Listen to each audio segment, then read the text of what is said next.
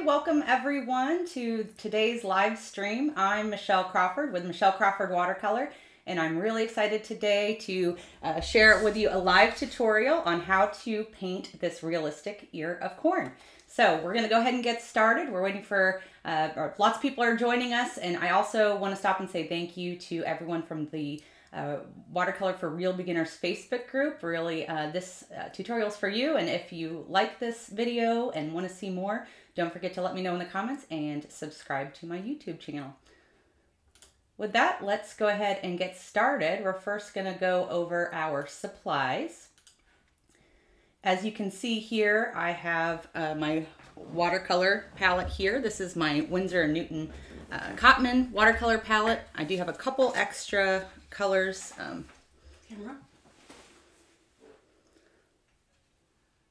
Couple extra colors here in addition, but we're only going to use a few of these. So I'm going to go ahead and show you our color palette today.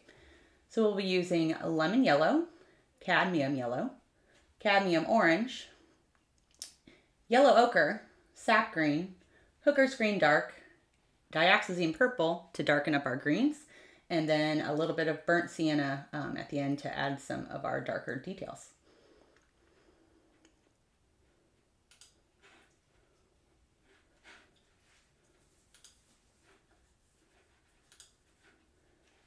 Looks like we've got lots of people with us. Hi, Lisa. Nice to see you.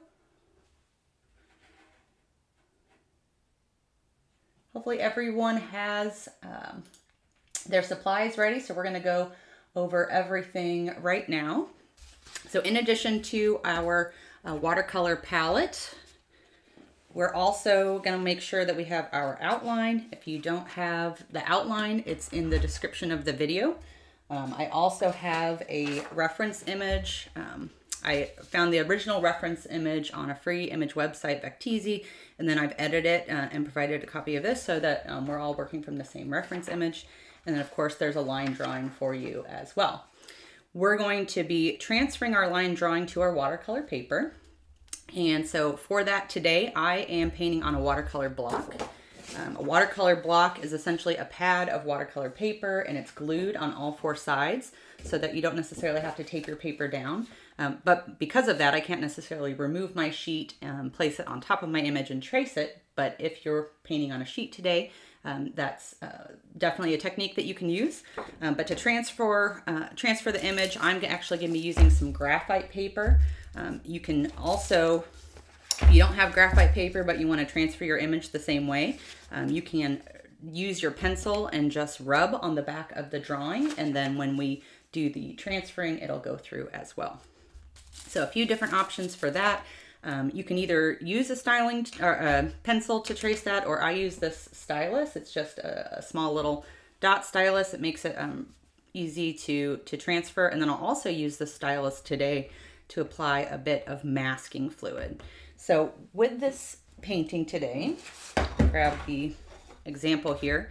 As you can see, we've got all these little white highlights on each little kernel of corn. And if we were going to paint around the white of our paper, that would make this a very tedious project. But if you have some masking fluid, I'll be using this little tool to just apply a dot onto each little kernel of corn, and this really adds to the realism of this painting. So make sure you have some masking fluid with you. And then I've also got an eraser, some tape. Even though I don't have to tape my paper down, I do like to have this nice white edge around it, and so I will use some tape. And of course, a couple jars of clean water, my watercolor brushes, and I've got a variety of brushes here today. I've got one flat brush. This is a Princeton Heritage brush, and then I have several of my Craftmo brushes, both they're bamboo brushes. These are just round brushes in various sizes. And I also have the Emma LaFave set of these. If you are new to watercolor and you want to learn, especially like florals or just a lot of beginner tutorials, Emma LaFave is great, and she recently launched these brushes, which I really like. So we've got a few brushes here. I've got a cloth here to dab my brush. You can always use a paper towel. And then I've also got a spray bottle. We're going to be doing a nice kind of wash background behind our corn, and the spray bottle is really going to help with that. If you don't have one, it's not a necessity, but nice to have. Another thing that's also going to be nice to have, since we're doing a live tutorial, is either a hair dryer or some type of heat tool. I've got this heat tool here, and this is just going to help us dry in between layers so that we can keep going and try to make this painting in as little bit of time as possible. All right, so before we jump into our first step, I want to see if anyone on the live has any questions. Happy to answer before we jump right in. I don't see any questions right now. Okay. Well, our first step, as I mentioned, we're going to transfer our image. And before I use the graphite paper can get a little bit messy, so we will take a break and wash our hands right after we transfer the image. But the first thing I'm going to do is go ahead and put my border tape around. So I am using this Holbein soft tape. I found this through Let's Make Art, and I really like the tape. I've tried a variety of different tapes,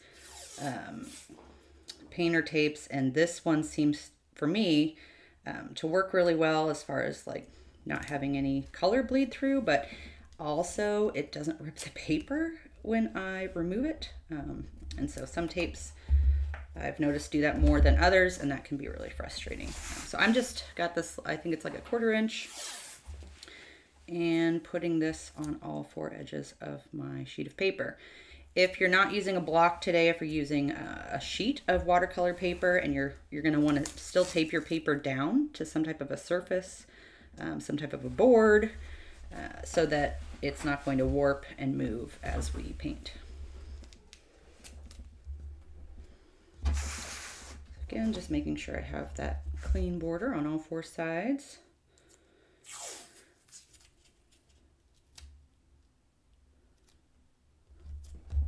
There we go.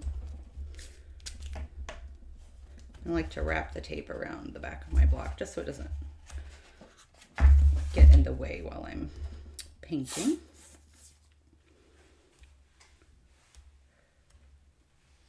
All right, there's our last piece. So when we remove this, it'll give us that really nice crisp edge on our painting. So now we are going to transfer our image.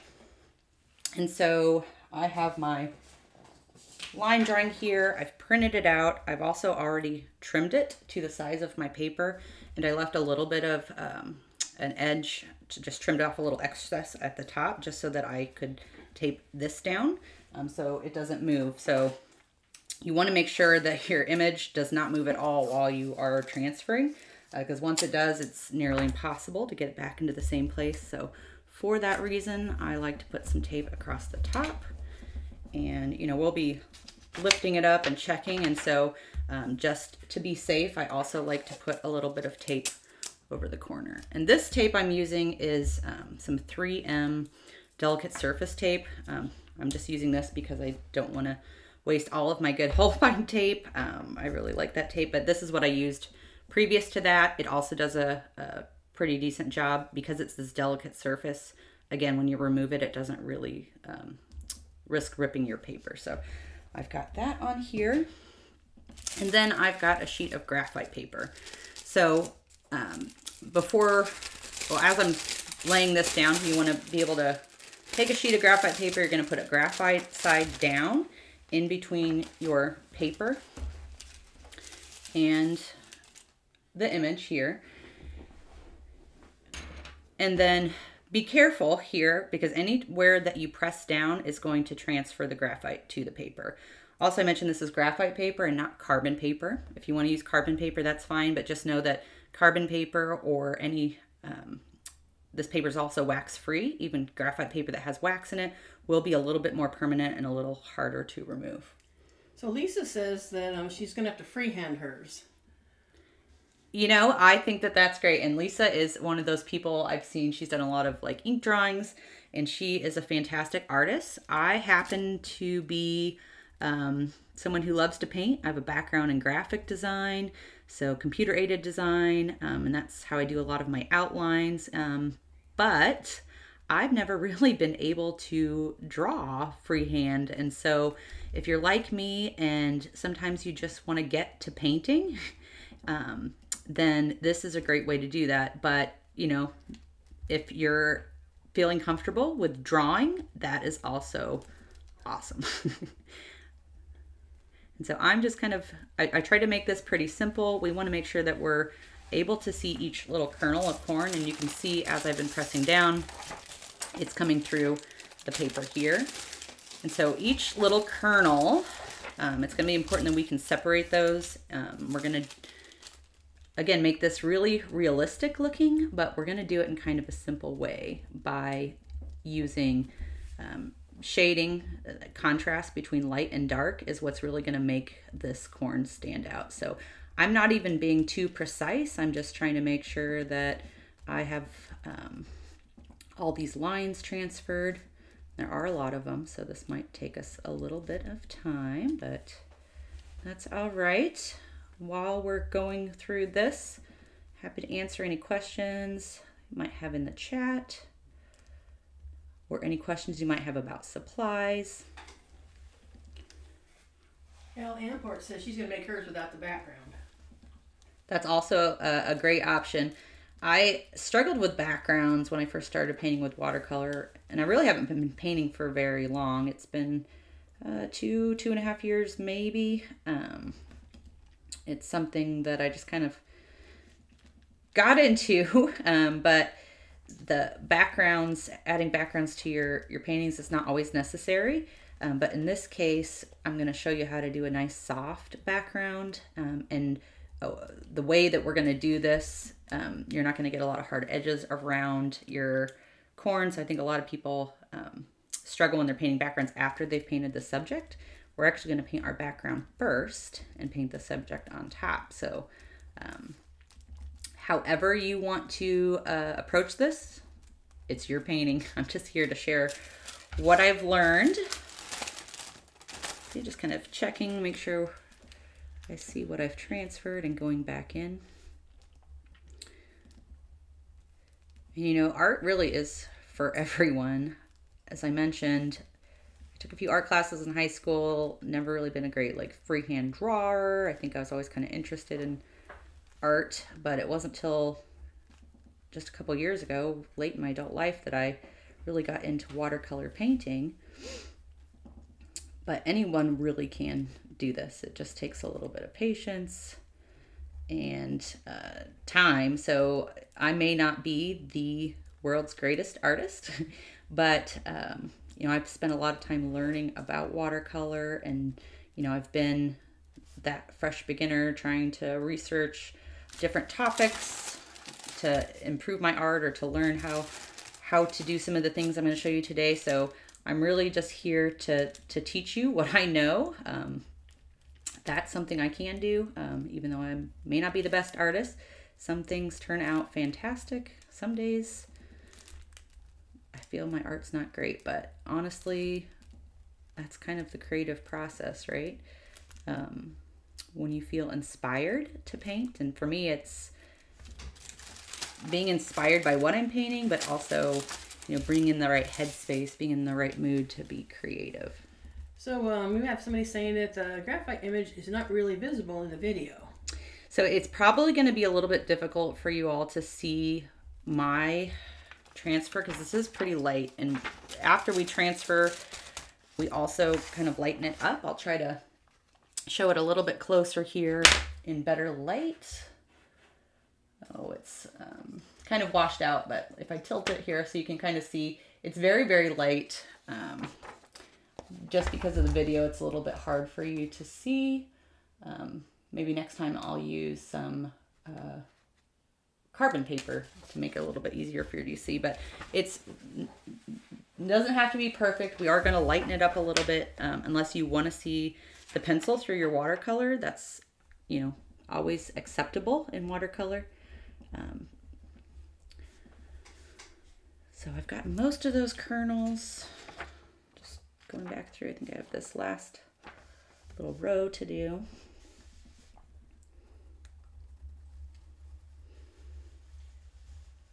Is the image copyrighted?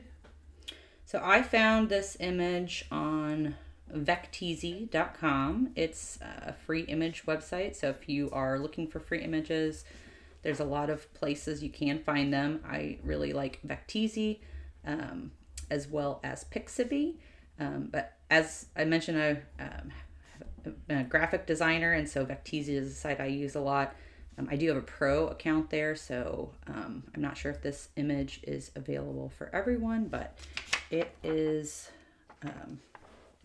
Oh, I just realized I didn't have my paper underneath. So even though the image was provided by them, I have also edited the image, so I have permission to use it, and I've made changes just so that we have this nice line art, which I created from the image. Can you link those down below the video? Yeah, if you look in the description, there is a link to the Pixabay reference photo. There's also a link to download the edited version that I created, as well as this pencil outline.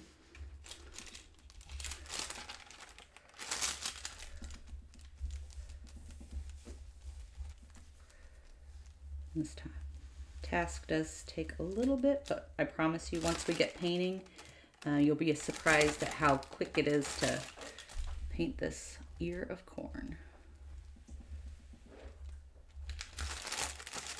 Make sure I didn't miss any kernels up there.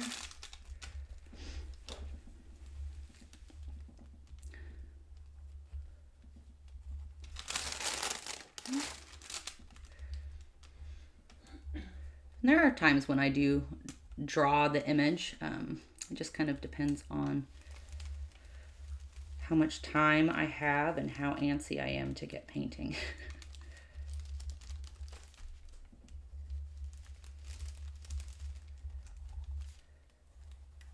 But honestly, even art and drawing, I know people think you're either born with creativity or the artistic gene, or you're not, but I really don't believe that that's true. And I remember very clearly, I was in a high school art class, and on the first day of class, the teacher asked us all to draw, and it may have even been like the first few days, to draw a still life. She had all these objects sitting out, and we were just to kind of create a scene, create a still life scene, and then draw it, and we put them up on the board, and I gotta tell you, everyone's was quite atrocious. Then we spent a few weeks learning about art, learning about balance, learning about shading, learning about perspective, and you know, just within a few weeks we learned some basic information, and then we did the assignment again and hung them up right next to the ones that we had done that first week, and it was amazing the difference between them, and everyone's turned out really, really well. Everyone looked like it was done by an artist. I mean, so just like anything, art takes practice, patience, and time. Lisa Bryant was wondering if there's any other purple she might use. So really for the purple, we're only going to use that to darken up some of our green. So if you have any type of blue, and the reason why I'm using purple, you tend to, if you want to neutralize a color, you go to the opposite of the color wheel. So if you're not familiar with color theory, I do have a video that explains it pretty well. But essentially, if you have a color like green and you want to kind of darken that color or neutralize it, you'll end up, if you mix equal parts of green and red, since they're opposite, you'll get black or brown. And so what I'm doing is I'm adding a kind of purple violet color. Dioxazine purple, I'll show you, is kind of right in between like a violet and a red. So I'm just taking it partially over the color wheel. By using a purple instead of a red, I'm just going to kind of darken that color and not really neutralize it completely. Again, color theory is can feel a little bit complex or overwhelming, but I've got a pretty simple video about it if you want to check it out. And if you would love to see more content about color theory, color mixing, let me know in the comments as well.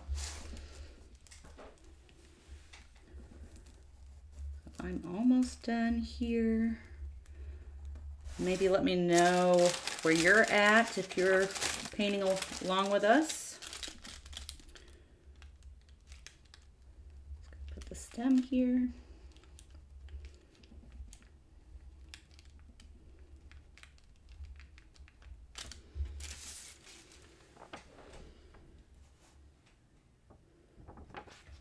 I think I've got most of my image.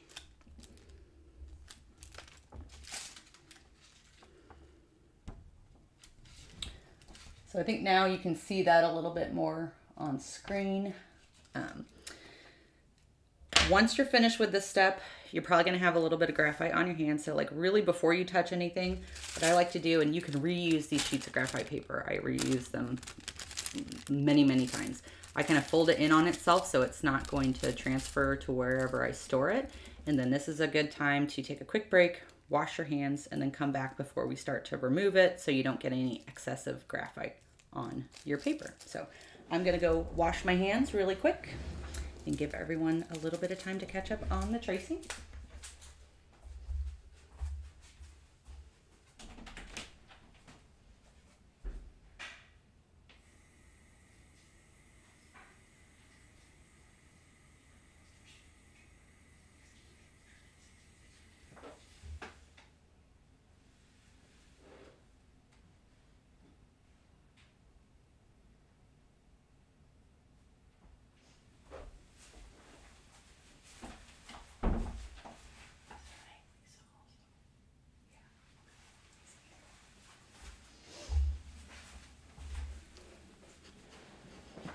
All right, my hands are now nice and clean.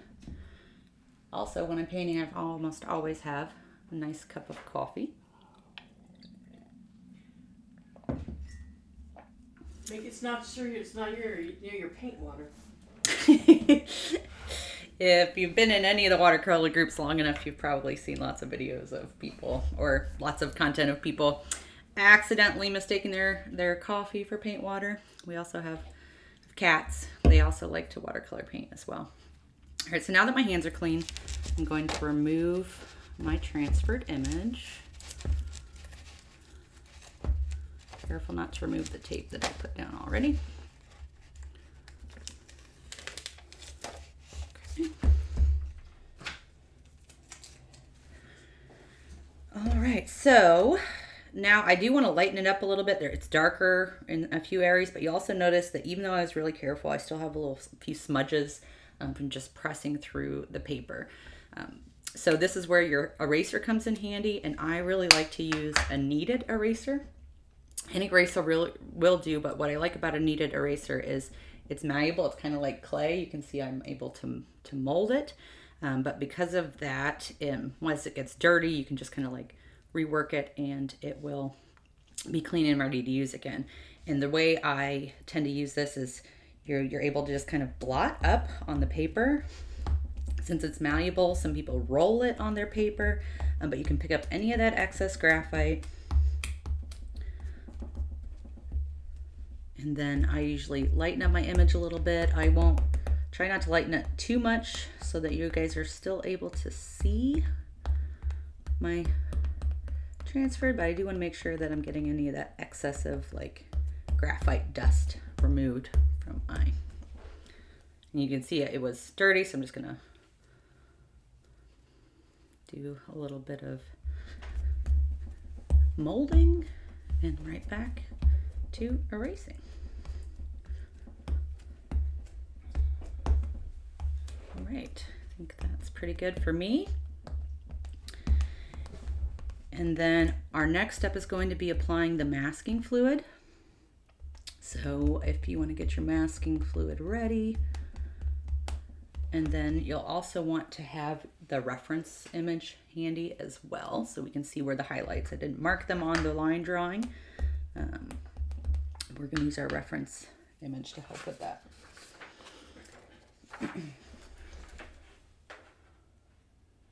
So here's our reference image, and if I actually zoom in a little bit, you can see on each of these kernels there's a tiny white highlight on each one, and in the example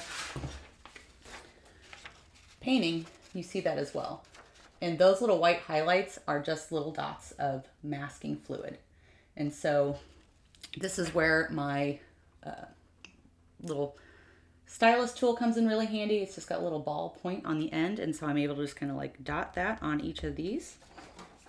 There's all different types of masking fluid.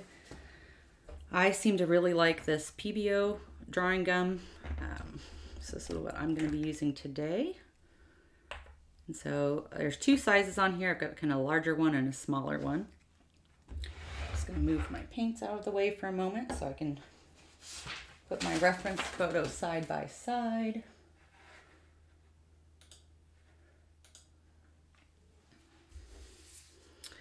Here we go. And so again, I just want to put a little dot right there on each little kernel of corn right where I see it in this photo. So it's kind of in the bottom left of each little kernel.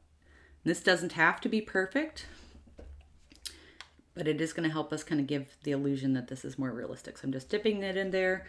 Then I see one here, one here. You can see it's really quick and easy to apply with this stylus. There.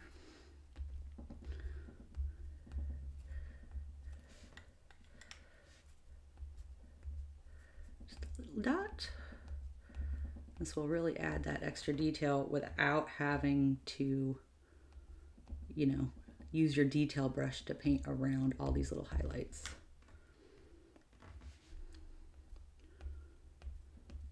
We will want this to dry, this masking fluid to dry completely before we paint over this. And I will say this is the one time you don't want to use your heat tool. If you use the heat tool and the masking fluid, it tends to stick a little bit more to the paper and it'll be a little bit harder to remove. And so I try to be pretty careful with my heat tool when I'm using masking fluid.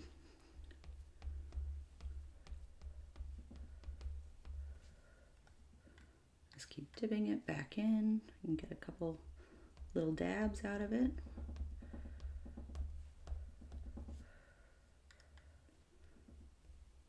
And if you get a big blob, just let it dry. You can peel it right off and do it again. But you want to wait till it dries completely before you do try to peel it off. Otherwise, you'll make a bit of a mess.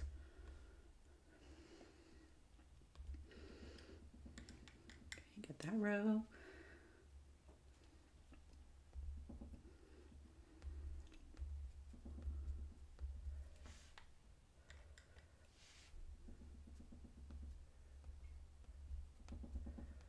I think most of the people joining us today are from the Watercolor for Real Beginners Facebook group.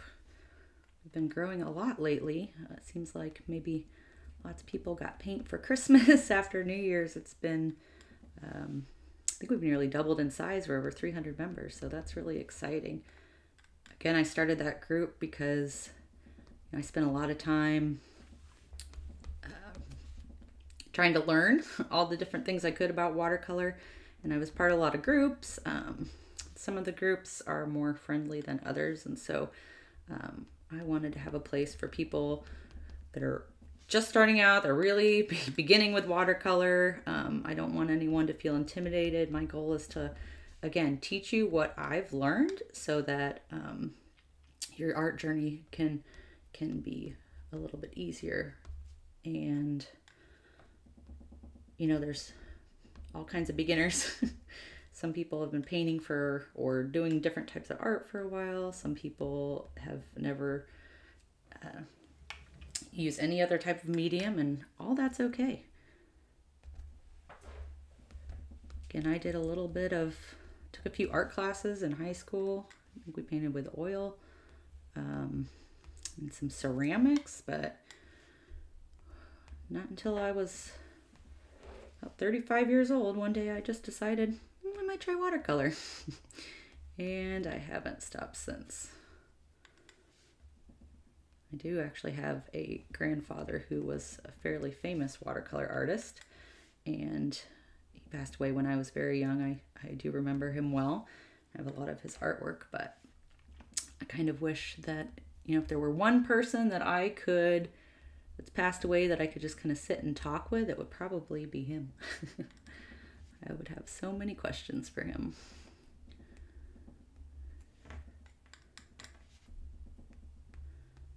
All right. This is probably the most tedious part of the process. And I honestly used to like struggle with masking fluid, and I don't use it very often, but I really felt it was perfect for this project to make all these little highlights on the corn kernels.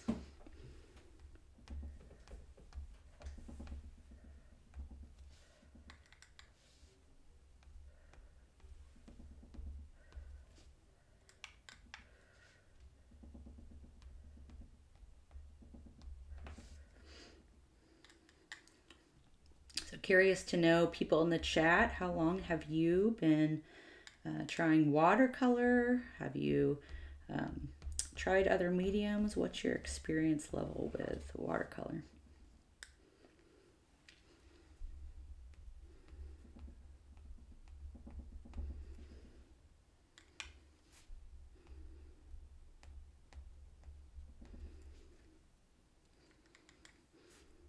These little ones over here, some of them don't have highlights. I'm just kind of trying to make sure some of them do. All right, I think I have all my highlights dabbed on. Now, another nice thing about using this tool is it's really easy to clean up.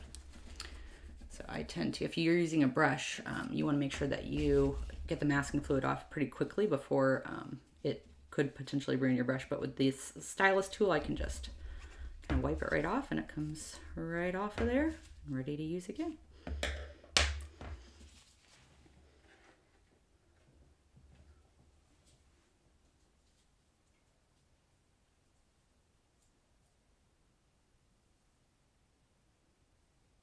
Good comment, Lisa, about using a purple with only one pigment. Anytime you introduce other colors, so say if you're mixing a red with a green, if you mix a green that's on the yellow side, you're going to be introducing yellow into the mix, and so you're going to get some type of a brown. So Lisa's right to use a kind of a pure purple, and then that way you won't have any other pigments kind of muddying up the mix. But we won't use too much of the purple. It's really just to give us the darkest value to do our final details on the corn husk.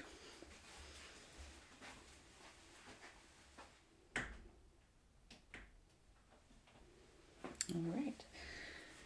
So we want this masking fluid to dry. It's going to take a couple minutes. So now's a good time for any questions. We may be able to paint our background while it's still drying, but we'll give it a couple more minutes.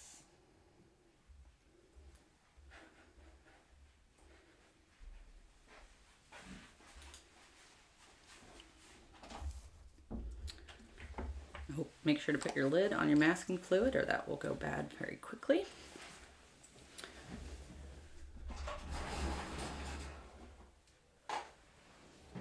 All right. I mentioned I have a wash brush. I'm going to be using this in the next step to wet up our background. We're going to be doing a nice wet and wet background, and we're going to be using the same colors for our background that are in the subject itself. So we're going to be using yellows and greens and let them kind of blend, and this is just going to give a lot of harmony to the background, but we also want to make sure it's light enough that there's contrast so that the subject like stands out from the background. So we're actually going to be starting by painting all the way around the yellow part of the corn. We're going to include the leaves or the husk of the corn as we start our background, just to kind of create a type of underpainting. And underpainting for watercolor is really just kind of like laying down some color initially so that you can get an idea of what it's going to look like. But we're going to wash most of that out into the background. That sounds complicated. Don't worry. We're going to make it really simple.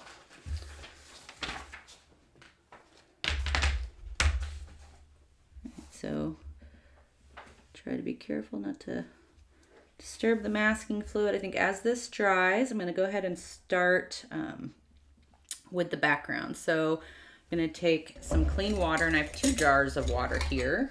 I'll try to keep one as clean water and one as dirty water. just because there will be times where we'll want to add clean water to our painting. So I'm going to go ahead and wet my brush and then start wetting up the entire background. And I'm going to paint right up to the yellow kernels, and I'm going to include the husk. So just wet the whole thing. The idea here is that your paper should get damp. And I should also talk about the importance here of using cotton watercolor paper. So the best type of paper to use for watercolor is 100% cotton, 140-pound thickness. There's all kinds of different brands out there. You don't have to use Arches. I do love Arches, we all do, but you don't have to use that. I'm using Beihong paper right now. This is actually a brand that was recommended to me by some other artists. It is 100% cotton. I was able to purchase it on Amazon, and it was pretty affordable compared to, Arches. But having 100% cotton watercolor paper is going to help with your wet and wet. You want the water to kind of absorb into the paper so it stays damp. Otherwise, if your paper is drying too quickly, if you're using a synthetic fiber or non-cotton watercolor paper, it's probably going to dry a little bit quicker, and it might be a little bit more difficult to do some of the wet on wet techniques. So again, just painting clean water all the way around the yellow kernels, or what will be yellow kernels. They're just kind of white now. And then we want to add enough water that we don't have, pools of water, but there's definitely a sheen to it. You don't want any areas drying, so make sure it's equally wet.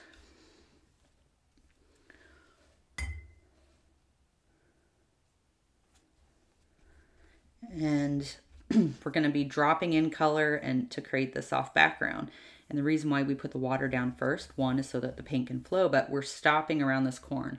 So an important part of watercolor is water, and the paint is only going to flow where there is water. So where there isn't, it's going to create a barrier, and we're going to be able to get this nice kind of outline around this corn without having to worry about getting paint where we don't want it. Okay, so now that my paper is nice and thoroughly wet, you can see that I have a sheen on my paper. Now I'm going to go into some of my colors. So for this background, we're going to kind of just start laying in some of the green around here and then try to spread it out a bit. So we're going to start with some sap green. So I'm going to go right here on my palette, grab my sap green, and we'll actually zoom in a little bit here so you can see it a little bit more clearly. And with your paints, I do like to wet them up beforehand. So I've got a spray bottle here. I'm just going to kind of wet them up, the ones we're going to be using. I also like to wet up my palette a little bit. This just helps activate the paints. And so I think as a beginner, one of the hardest things is also understanding balance between water and paint, how much paint to use. Well, really, you should start with a puddle in there. And if you were to use this straight out of the pan, that would be nice, pure saturation. If you want to water down the color, I recommend doing it on your palette. But I think what we tend to do as artists is, when you dip your brush in the water and then you go in here, you a lot of times will go in with too much water and it's either really light or it's not flowing the way you want. So one of the things I always like to do is when I go to wash off my brush, I always dip or tap it on here, and then even sometimes if I need to get rid of some of the water, I'll tap it on my paper towel. But I'm taking paint straight from here, adding a little bit of water, and you can see it also needs to move around on the palette. Hopefully you can kind of see that. And now I'm going straight from the palette to my paper. I'm not going to add any additional water, and I'm just going to kind of start to lay that around where these corn husks are. You can see I had some drying happen right here, and I got a little bit sloppy. If you make any mistakes, you can always quickly blot it up if it's still wet, and you won't even be able to tell. But if you have any areas that do start to dry, just go ahead and add some more water.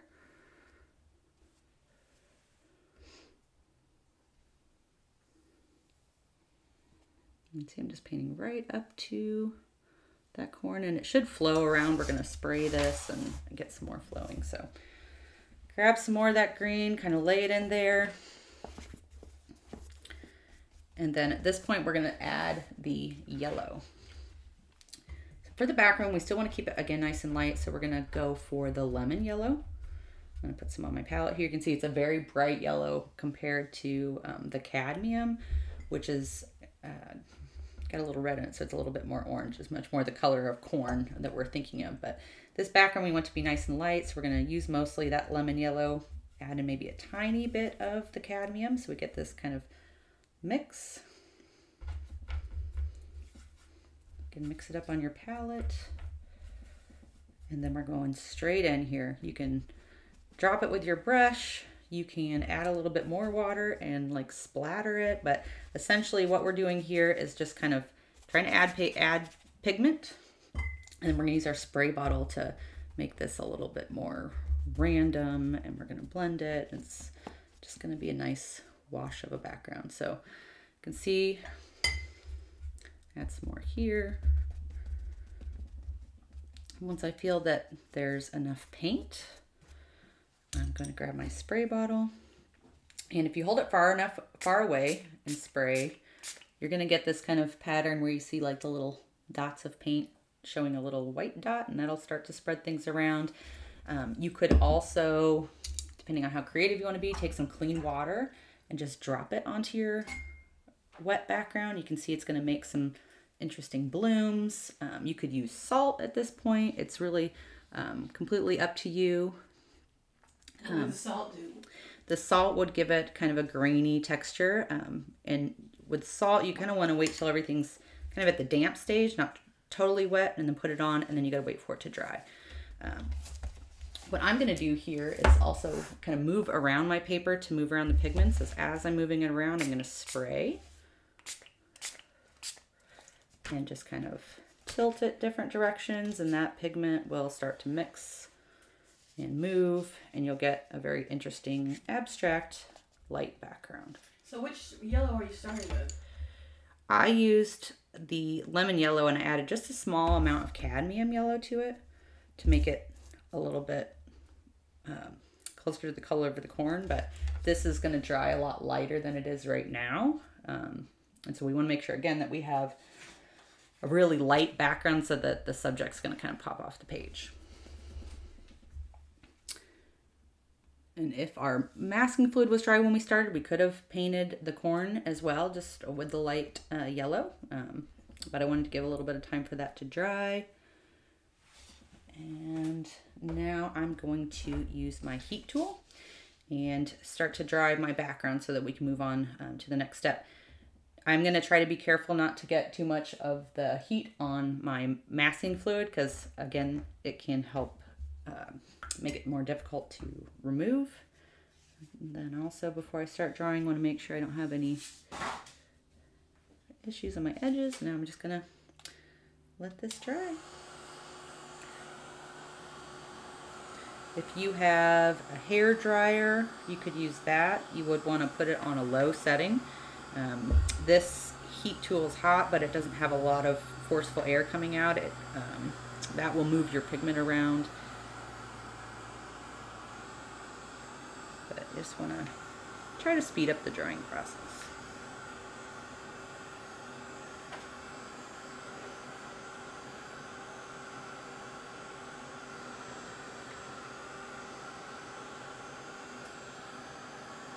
What would happen if it wasn't all drying? So if it's not completely dry and we start to go in and paint the corn, we're going to, have our paint mixing, and our next step is going to be wet on dry. And in order to do that, we need to have our paper completely dry. So as you do layers, if you notice that you try to go in and add a layer and you're messing up what you did before, you probably want to make sure that things are completely dry before you move on. Otherwise, you're going to get blooms and blends and bleeds and stuff in places where you probably don't want them. And you'll know it's completely dry when kind of your paper loses its wrinkles if it got a little bit warped while we were wet on wet. but after a while you'll be able to just kind of feel it with your hand. And I'm also wiping any excess moisture from my tape here.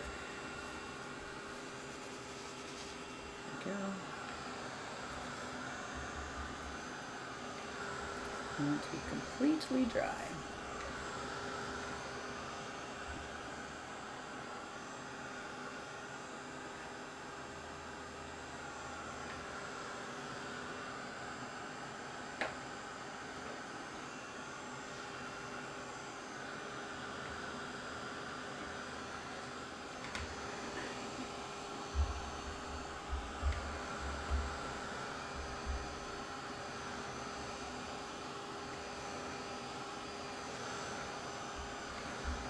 Starting to get almost dry.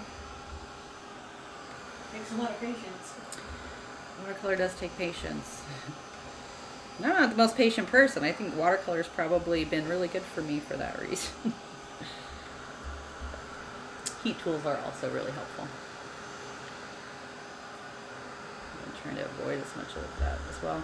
The heat tool is also handy for removing tape, so if you do notice that your tape tends to rip your paper when you remove it at the end, which can be totally frustrating once you finally finished a painting that you really love. If you heat up your tape with your heat tool, it'll actually be a little bit easier to remove. Where would you find a heat tool at? So you can go on Amazon. This is the one that it's called the Heat It Craft tool. It was recommended by Let's Make Art. Again, if you don't know letsmakeart.com, check it out. They've got watercolor subscription box.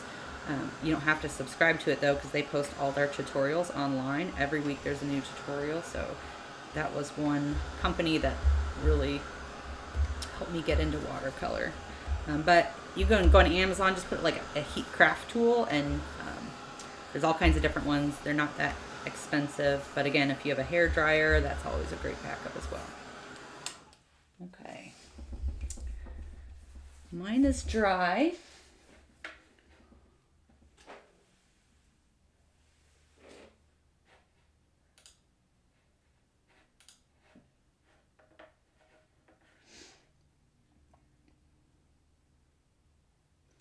We're going to be moving on now to the corn.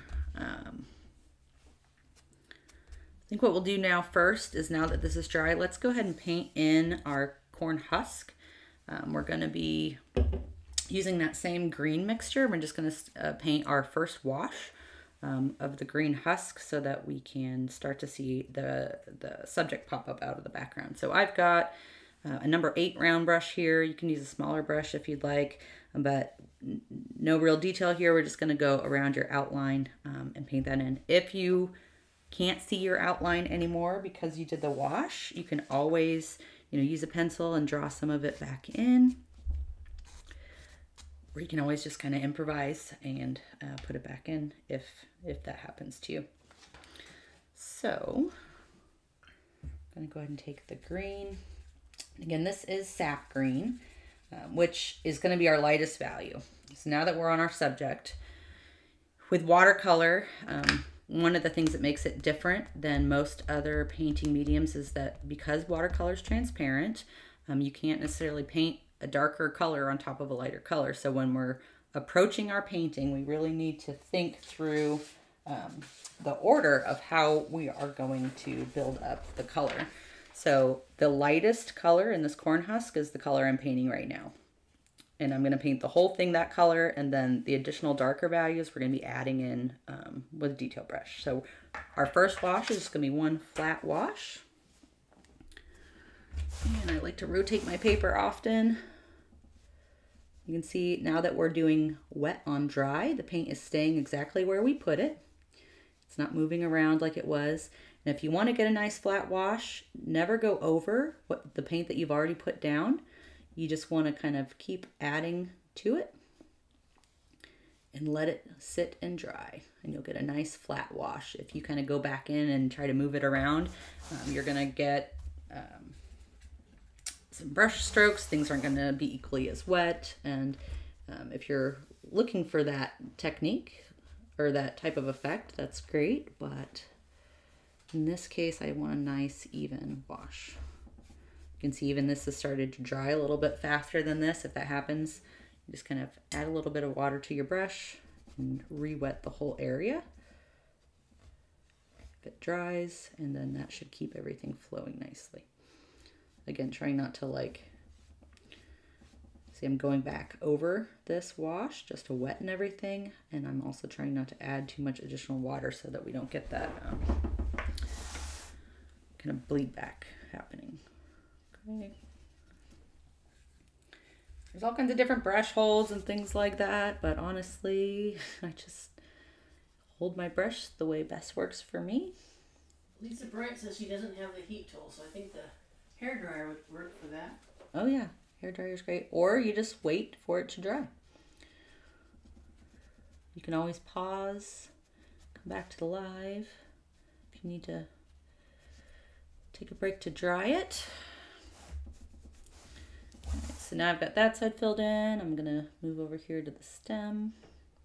I think it's called a stem on an ear of corn. Stalk? The stalk. And then again, when I need more paint, I'm not gonna go back into my water. I'm just gonna go right to my palette because I've already mixed it up there. If I go into my water, I'm gonna change the consistency of my paint. Some of it's gonna be more wet than others, and I'm not gonna get a nice even wash. And I think that's really important when you're trying to learn about water paint ratio.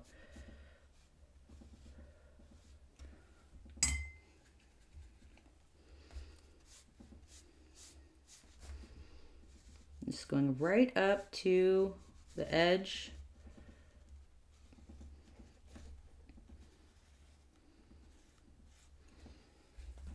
Of the corn there.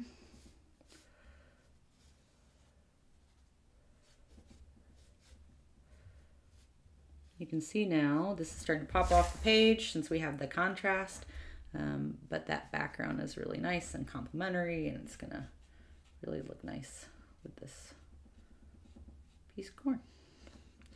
I went over my line there. I always like to keep these little pieces of paper towel handy because once, again, your paint is still wet, you can just blot it right up. I missed my line a little bit here, so I'm gonna go back into my paint. Okay, so recreate this. Went to Google. The main parts of the corn cob is the husk, the silk, the kernels, and the cob. The husk, the silk, the kernels, and the cob. I think we will call it the cob. Okay. And there will be parts that are darker or lighter. You can see I just made that a little bit darker than some of the other parts. You can either try to blend that up. When you blend colors, I've got like just a really, really light pressure, like my brush is barely touching, and I'm just trying to move that pigment around so that it's a little bit more even. And now that part we can dry.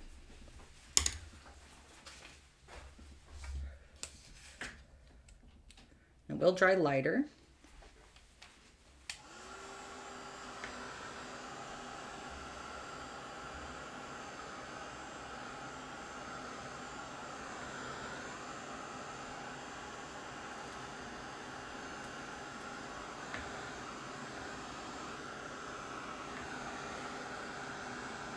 I just got a little bit of water on my corn here. I'm just going to blot that up. And if your background wasn't completely dry, you're probably going to get a little bit of bleeding on the edge. You can always clean that up later. But important to make sure everything is dry before moving on to the next step.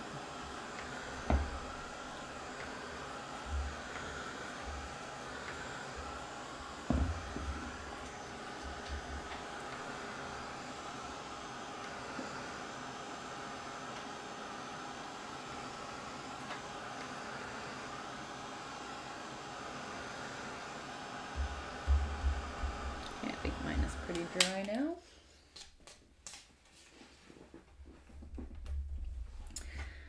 All right, so now we're going to move over to these corn kernels. I'm going to pull up my example here. And so you can see on this corn that we have the highlight, and then there's a really light value, and it kind of transitions from that highlight to a light, a little bit medium value, and then there's a darker value kind of in between the corn kernels. That's showing us where like the shadow would be.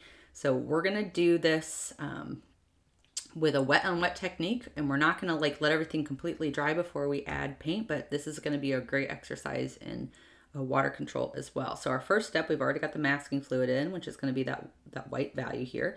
So we wanna go in with our lightest value, which is just gonna be a really light yellow. So really the same wash that we used in the background is gonna be our first wash for the corn. So we've got, again, some of the lemon yellow with a little bit of cadmium, and we're gonna water it down a bit so that we get our lightest value. And you just paint all over the entire ear of corn. Fill it all in. And we want this to stay wet, so since we're doing a really light value, if it starts to dry on you at all, you can always just go back and dip a little bit of water on your brush and keep moving pigment around, keep things nice and evenly wet. This doesn't have to be very detailed at this point. We just want to make sure that we get this wash all the way around the ear of corn. So this is our second lightest value next to the highlight.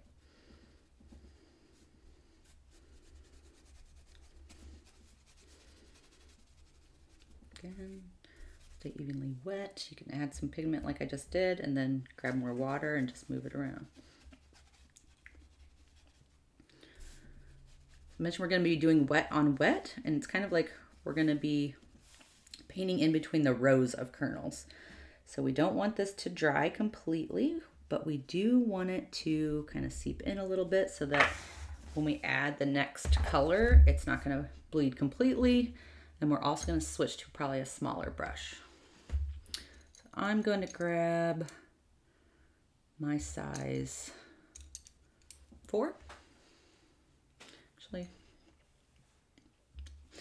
again, if we look at our reference or the example, we have the lightest value on the left side of the kernel, and it's getting darker. So we have all these light areas. What we're going to do now is just start to add in some color, but we're just going to kind of go row by row and try to drop that in on the right side of the highlights. And again, this doesn't have to be perfect. And we're going to add a little bit more cadmium to this mix so it starts to be a little bit more the color of the corn. And I'm using a smaller brush, one, because I'm going to be getting in between these kernels, but also this brush will hold less water and I'll get less, you want to make sure you have a little bit more control. So taking this mix,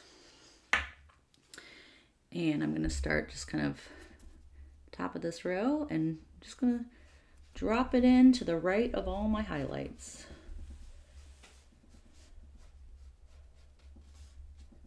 Just in a vertical line, just like that. We've got kind of all these ones up top that are in a different shape, so I'll just kind of put it to the right of the highlights over there. And go to the next row.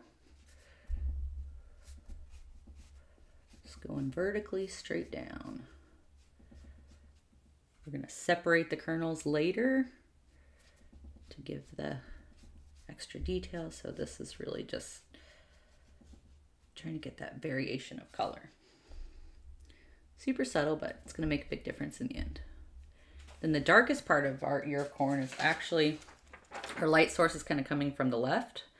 And so the darkest part is where the corn is going underneath the husk over here.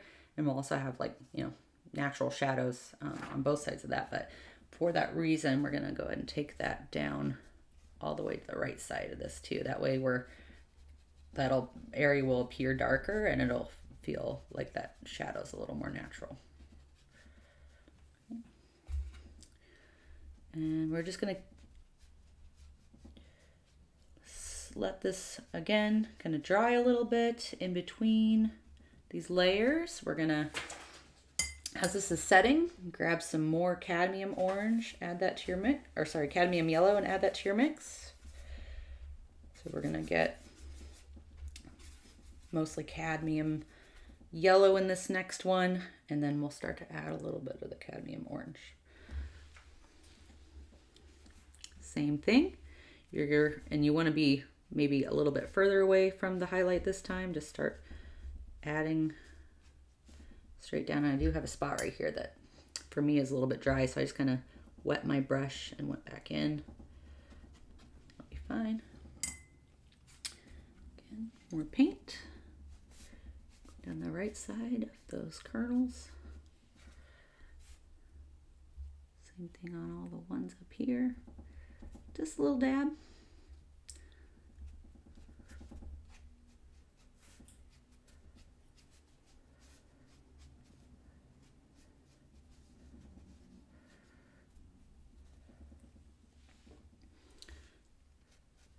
And again, you want to make sure that we've got that also right next to the husk on both sides.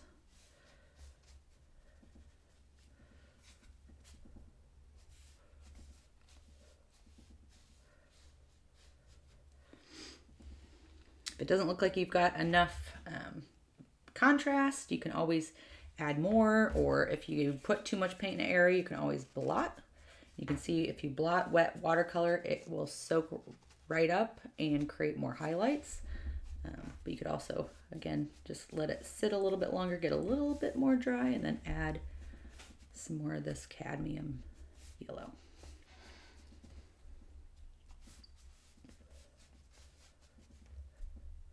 This is just going to create the illusion that these are round kernels of corn. I'll let that set, and we're going to grab a little bit of cadmium orange, not too much, just a small amount, mix that in, and we should get another slightly darker value. We're going to let this sit a little bit longer this time because we're going to start to add this where these kernels separate. So kind of where the line is in between the kernels is where we're going to start to add this. And as this dries, it'll eventually get drier and drier. We'll start to add in more details. So everywhere where you've essentially drawn a line, you want to try to drop some of this orange. Again, still working vertically. You can see now that it's drier, we're on the right side of the kernel, that this is a little bit more obvious, the color we're putting in, but since everything is still wet, it should sit and blend as we work. Just on the right side.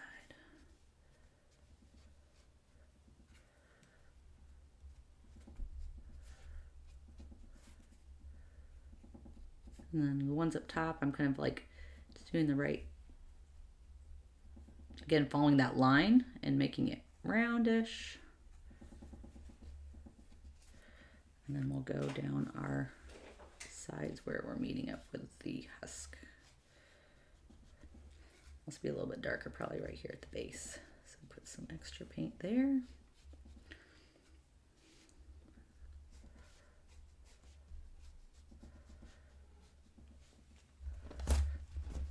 You can kind of move it around if you're not getting as much movement as you would like.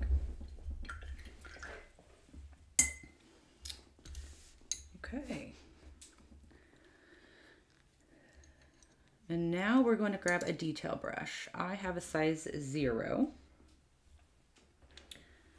If you have a size 0 or smaller, I also have a triple 0. Hopefully I won't need that one, but we're gonna use this to put in some of the darkers. And actually, a smaller brush isn't gonna hold so much water, but all right, so we're gonna now, with our mixture, we're gonna go over here to our yellow ochre.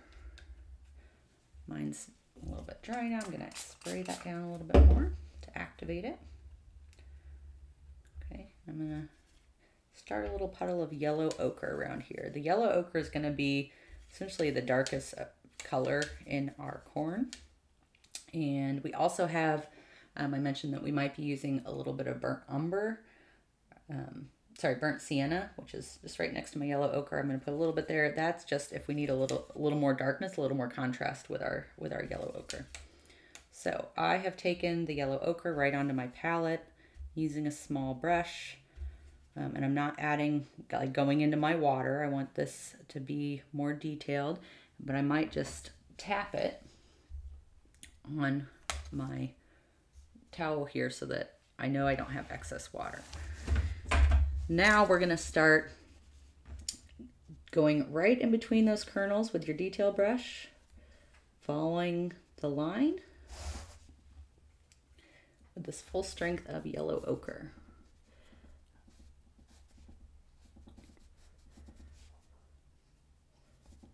And we're like close to dry, but not 100%.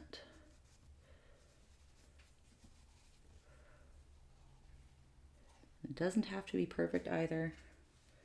Even though this looks pretty realistic, I would say that this is still an impressionistic painting. It's not photorealism. We just want to insinuate that this is corn. See, some areas are drier than others, and so I'm getting a sharper brush stroke. Really like that look, so that variation is going to give your painting some interest. Okay. And then I'm going to make sure that I put this in that dark side as well, because that's going to be the darkest area of our corn. You do go over your green a little bit. Again, you could blot it up, but we're going to do some more layers on the corn husk, so no worries there.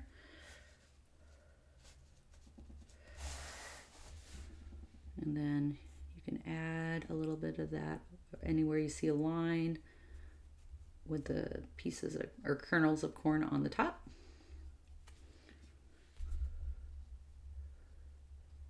Just that darker side.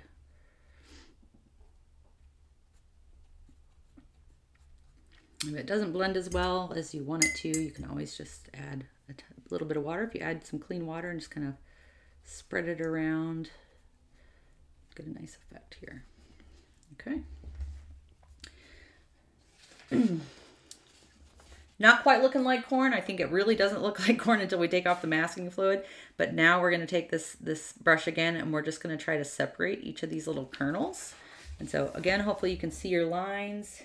If not, just kind of put them where you think they should go. But really, really, it's almost like you're doing a little curve. I'm just kind of going kernel by kernel, putting in a little line in between each of our little highlights to simulate the kernels here. And this is because you would have shadow in this area in between the kernels.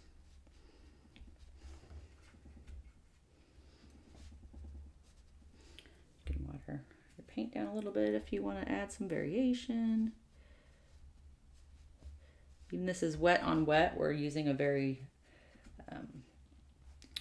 thick wash on top of a not so wet background, so we want to get a little bit of blending, but it still should have some definition.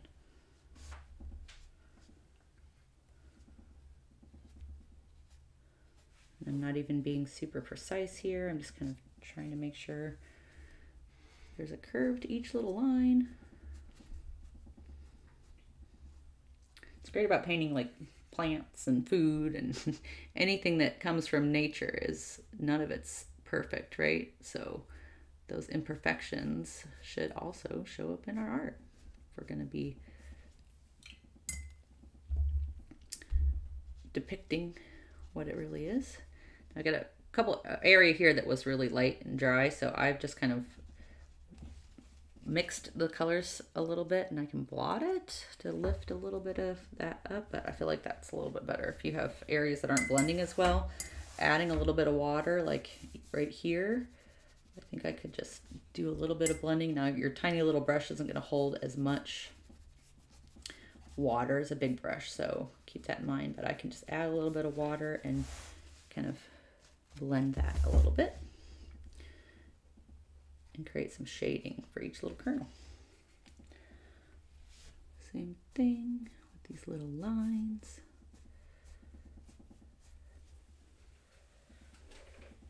When I'm approaching a painting like this and I'm painting from a reference, I'm honestly, as I observe it in the beginning, get a little bit more of my yellow ochre here. I'm trying to, think of the approach I would have to paint it, but also like what techniques would help me get certain types of looks. And so sometimes you just paint and look at your reference photo, and then paint, add some more, look at the reference photo, you just go back and forth. And then on our right hand side here, again, these are the darkest, so I'm going to kind of go all the way down and then maybe use a little bit of water to blend it into that last row. Clean water.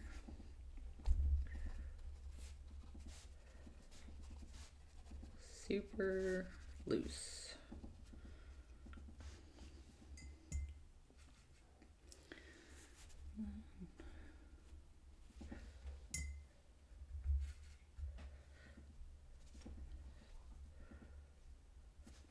I feel like my brush is a little too wet. You can always, again, just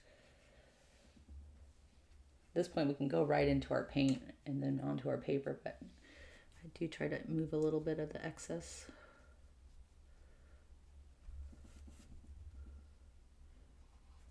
That was a little bit darker than I was hoping for. So again, just add some water and reuse some of that paint in other places.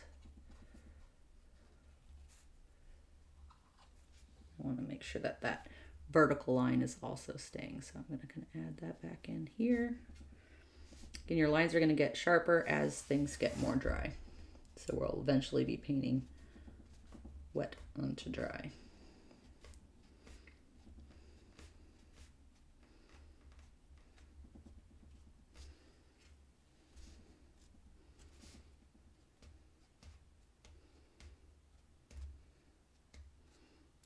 Separating each kernel there.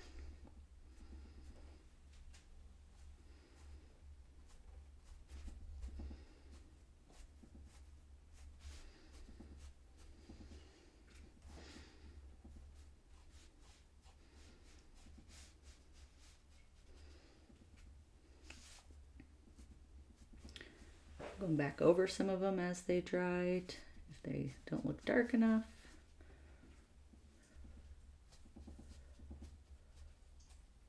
The magic's really going to happen when we take off the masking fluid.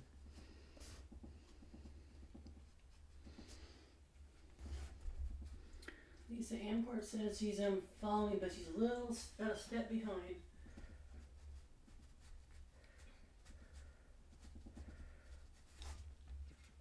What you're looking for with a painting is, like, I think a lot of people stop before they're done, and it's because you got to add, you know, we're painting light to dark, and so as you add paint, it dries, and you're seeing what values you're ending up with, you're always kind of, you know, going back to your reference and saying, are my darks dark enough?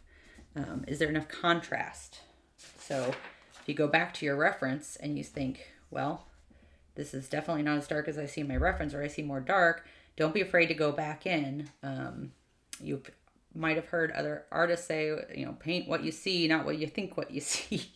And really that just means, you know, paint the color that you see. You might think, oh, it looks a little bit weird. But if you just paint what you see, you'll be surprised at how it turns out. Because there are darks here, and the contrast is what's going to add realism and definition and make your painting really stand out. I've lost some of the definition over here on this row. I'm going to come back in there to add that.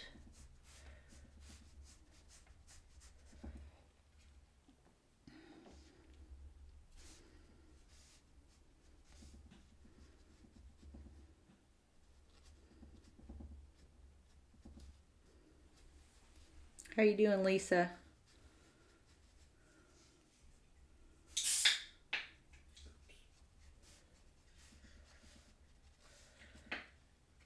Again, I want a little bit more darkness next to my husk there.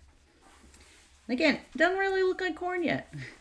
A lot of paintings go through kind of a weird, awkward stage. This one definitely does. I don't think it actually really looks like the corn until we take off that masking fluid. Just try to create as much definition as you can around each little kernel.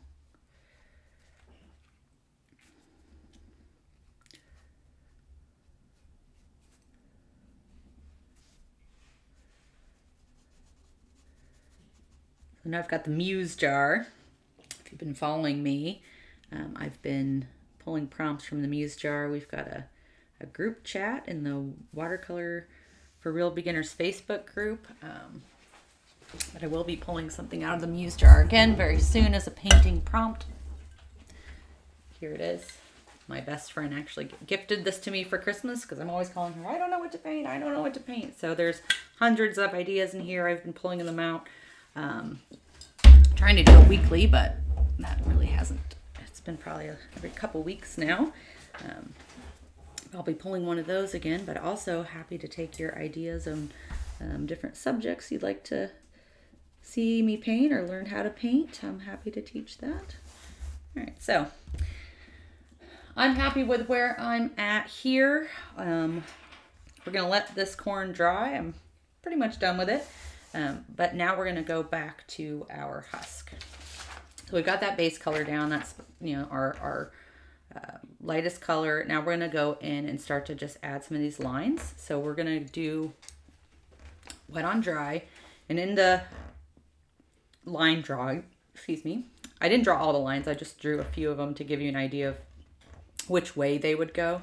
And so with this, you can be as free as you want, but you can see that we've kind of got two sections of the husk. We've got this section here that's kind of folded over, and then the one behind it. So we do want to paint them separately. If we put wet paint here and then try to put wet paint here, they're going to blend with each other. So we want to kind of section it off. Same thing on this side where, you know, we've got this leaf coming up here. We're going to paint this first, and then we'll paint this second. Those lines are going different ways.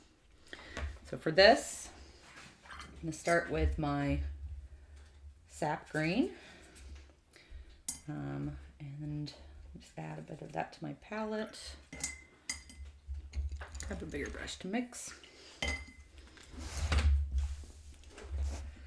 So sap green. So I'm mostly going to use this, but I do want to have a little bit of a darker value. So I'm also going to grab a little bit of my hooker's green. I'm going to put it on the right-hand side. You can see it's really dark. Let's mix it up. So we're getting kind of two values. Now the reason why I have that purple again is to darken up this green, because hooker's green really doesn't look very natural. It's a very kind of bright green, but if you add just the tiniest bit of Dioxazine purple, it's going to look a little darker, and it's going to look more natural. So if I were to test these colors out for you, grab a scrap sheet of paper.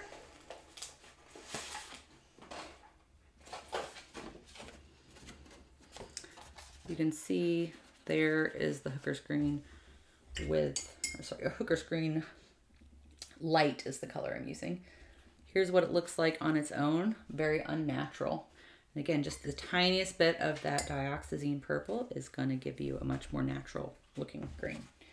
So mostly sap green on the left, that mixture on the right. We've just got like a kind of a mix of washes here that's going to help us add some variety as we go. All right, so back to my number 4 brush. Going right into the light side of this. And I'm just going to start by defining the edge on the top side of this husk. So it starts down here. Hopefully you can see your line drawing. I seem to have lost mine a bit. But I'm just gonna start by outlining here. And if you use a vertical hold with your brush and a very light hold, you should be able to get a nice thin line. Okay. We're doing wet on dry here, and we're also, you know, dry brush works really nice here as well. Now that we've got that section kind of defined, we're gonna go and start adding in some of the lines. So it also has like a little bit of lighter edge here, so I'm going to kind of outline that. At this point, we're just following the direction of the lines that we drew, and if you use just the tip of your brush, you should get some nice like wispy lines. And we really want to add variety of color, texture. You've got all these kind of variegated lines in the corn husk. So again, it's not photorealistic, it's just using different techniques to add this type of texture. Now that we've got like one color down, we're going to go in for that darker green. And do kind of the same thing. Again, adding variety.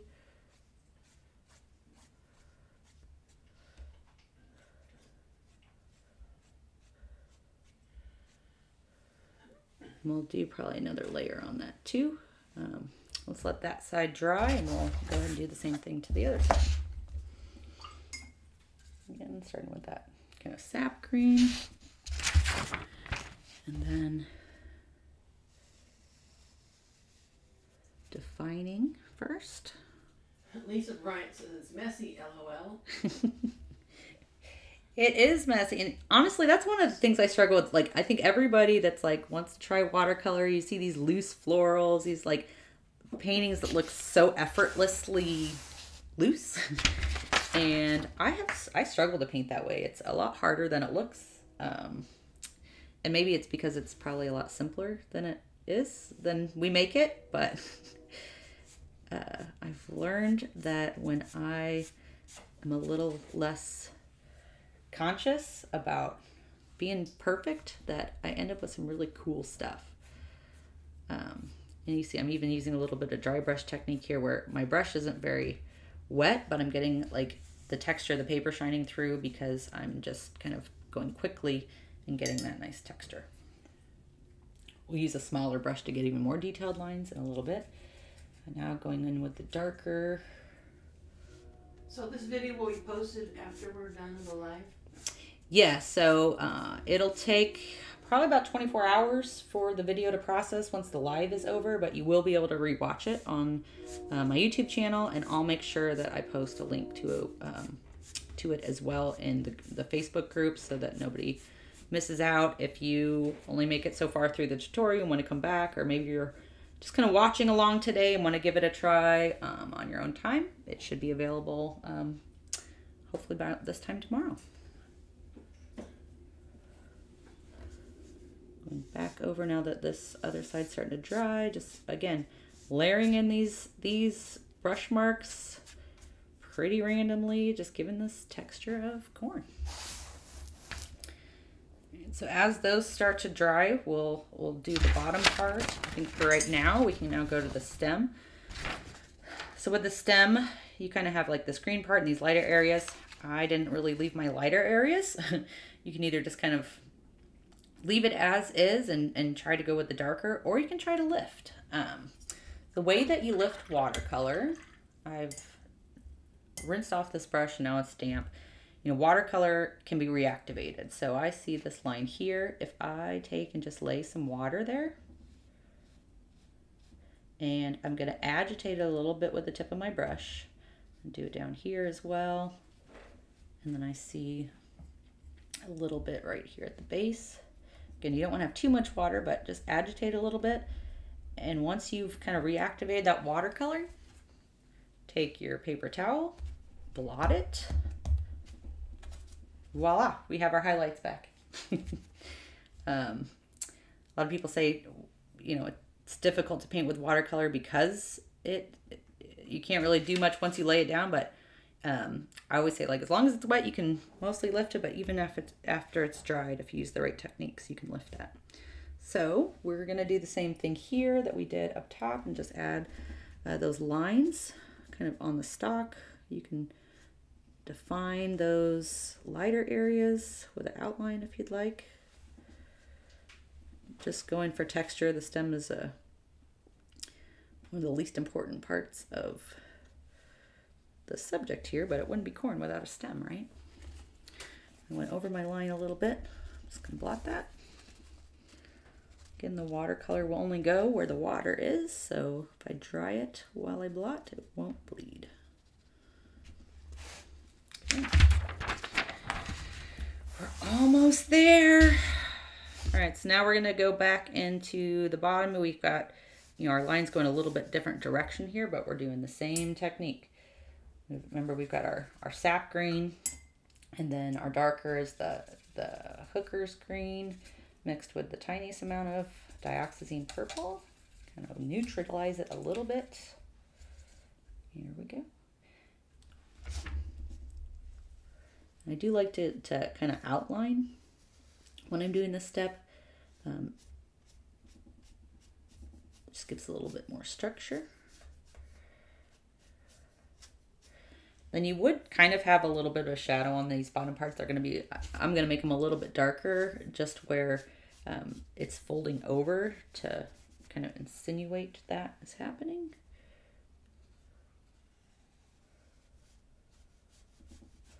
But following the lines that you drew, going back in with that darker color for another layer.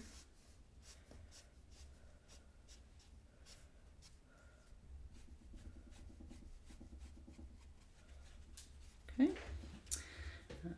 You could stop here. I think I'm gonna grab my detail brush. This is I was just using a 4. I'm gonna go back to my 0. And this is the same one I was using in between the kern cornels. And I'm gonna go ahead and grab that dark green and just add in a few more lines. The more variation you have here, between darks and lights and different colors, the more realistic this is gonna appear. Just some little detail lines here and there to add some variety and interest. And I will make sure to find that edge between where this kind of folds over. So that's pretty clear.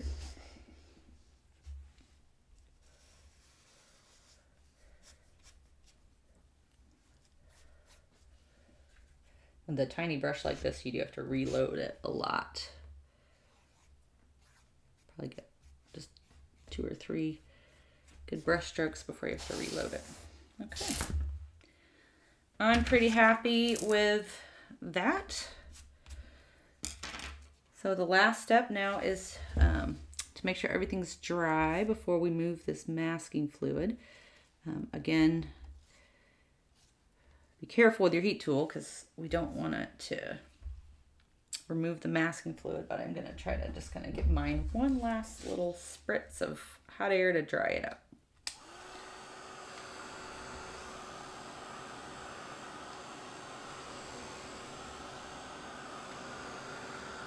I'm going to go just quickly over this to make sure all my detailed lines got dry without heating up that masking fluid too much.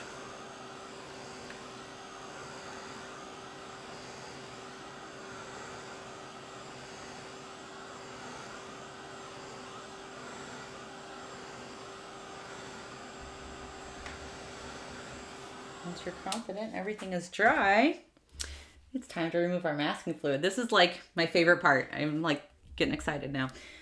You can remove this just by rubbing it with your finger. Be careful if you have, want to have clean hands so you don't get oil on the painting from your hands.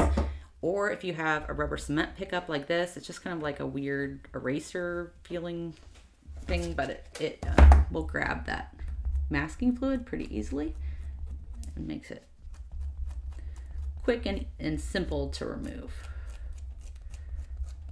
And as it's peeling it off, I do have to kind of remove it from here. And this should be the step where your corn starts to come alive.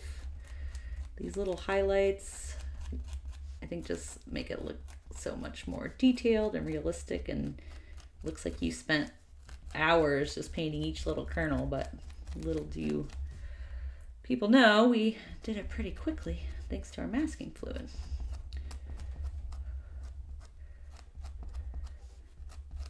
If your corn looked weird, it should start to look a lot more like corn at this step. Almost there. This tool really is super helpful. And I tried masking fluid a few times. I think it failed for me. And then I really had to, I use it when it makes sense. I don't use it all the time, but how cool is that? That added all those little highlights, each of those corn kernels, and now this looks like pretty realistic.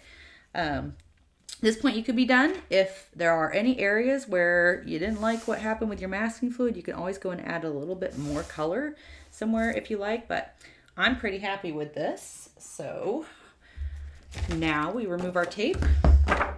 Get my paint palette out of the way. And again, I mentioned a trick for removing your tape without ripping your paper is to heat it up a little bit. So I'll go ahead and do that. Are you going to sign it? That's always the last step. I will do that once I remove it from the sheet. I'll show you. I promise I don't get paid by anybody to push any products. I'm just like sharing the things that I love to use. But one of, I think, my most favorite items is this glass dip pen that I use for signing my artwork. I do sign it with watercolor. Depending on who you talk to, some watercolor artists will say, you know, you can't sign it with anything other than watercolor, and certain shows if you enter maybe are going to be strict like that. Honestly, it doesn't matter. If you want to use whitewash, use whitewash. If you want to sign it in ink, sign it in ink. I don't think it matters, but I do like the fact that I can use this dip pen to use ink or sign it with watercolor. So I think the most satisfying part is pulling off the tape and seeing that nice clean edge.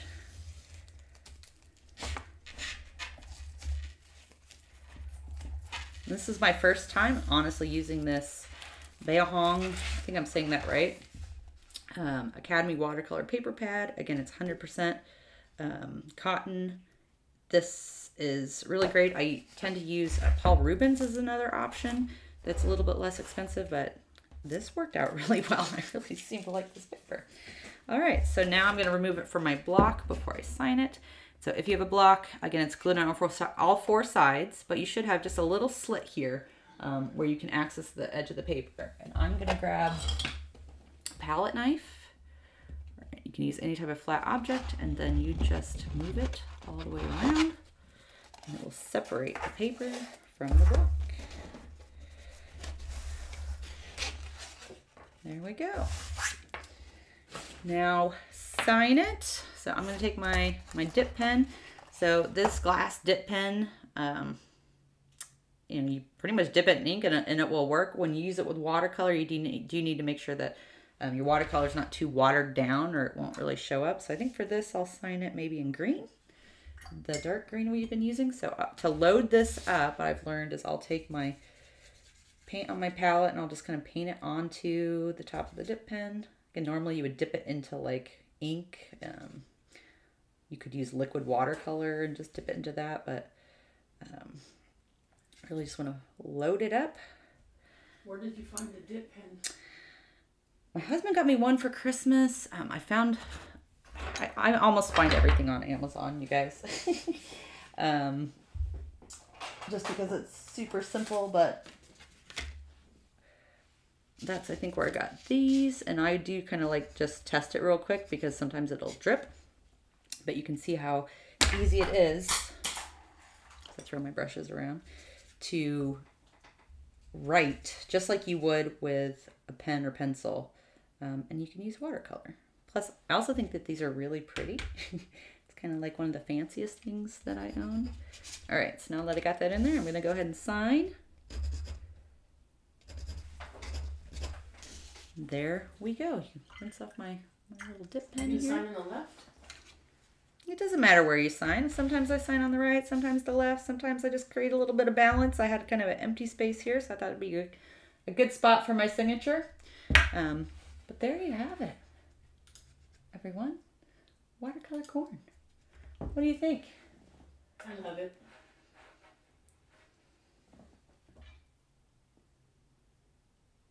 Your deep green has a lot of blue in it. Oh, I bet that's pretty, especially next to the yellow. I like doing paintings that are like not natural colors, even though they might be a little bit more realistic. And so a bluish green corn cob would be pretty cool. Show you some examples here. I don't know that this is very realistic as far as the colors, but I love it. But this is one I did a tutorial, and you can find the video where I'm painting this realistic flower. And after I was done the tutorial, I just kind of kept going and playing with color. And, you know, sometimes you need a little pop of color. So I would love a bluish green corn. But there you have it, guys. I hope you enjoyed this tutorial. I know we went quick. If you'd like to have more of these live tutorials, let me know. You know, we provided an outline, the color palette, reference photos. Also, if you have any ideas of things that you would like to learn how to paint, would love to show you how to do that. But check out my channel. There's hundreds of videos there to you know, be everything from project tutorials to talking about different supplies, and just trying to answer as many questions as I can for other beginners so that they can have a really great journey through watercolor. So thank you, everyone. Talk to you soon.